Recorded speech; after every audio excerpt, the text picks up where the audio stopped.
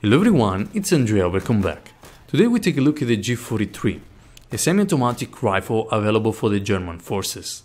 The G43 is a 10-round magazine, which is pretty good for a semi-automatic rifle.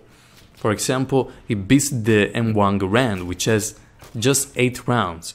But if you compare it to the M1 Carbine, the M1 Carbine reached 15 rounds.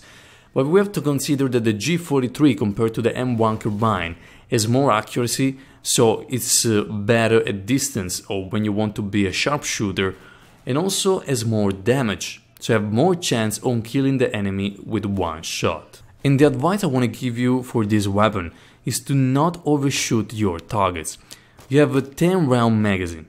If you overshoot your targets, most of the time you have bullets for 2 targets and then you have to reload. And we all know that when we start reloading, that's when the enemies pop up. Also, by not overshooting, if you face multiple enemies, you can just kill one enemy with 1-2 bullets and then switch immediately to another.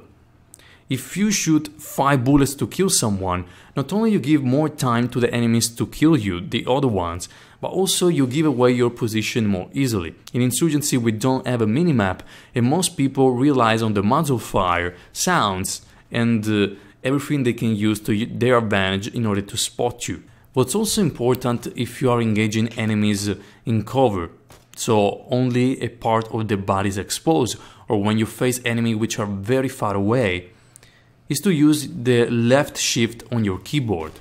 This will allow for more accuracy and most of the time this will be enough for a one shot, one kill, while if you don't focus sometimes the target will be missed.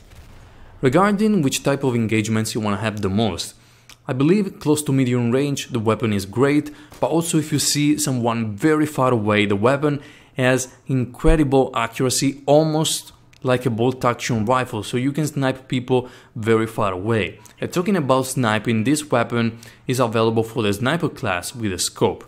I won't talk about it here, but take in mind this is available. Also, many people say that an SMG is better at close quarters than a semi-automatic weapon like the G43.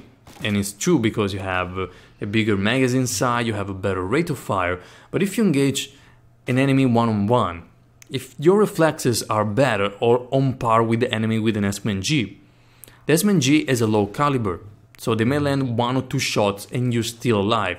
But if you land 1 with this weapon, most of the time this will be enough to kill them, so you can have the upper end if your reflexes are good. So guys, thank you very much for watching. If you didn't know, the Day of Infamy received an update, the dismemberment update, in which when you kill someone with an explosive they will blow up. Also there is the new map Salerno, which is pretty cool. And that's it guys, thank you very much for watching and I'll see you on the next video.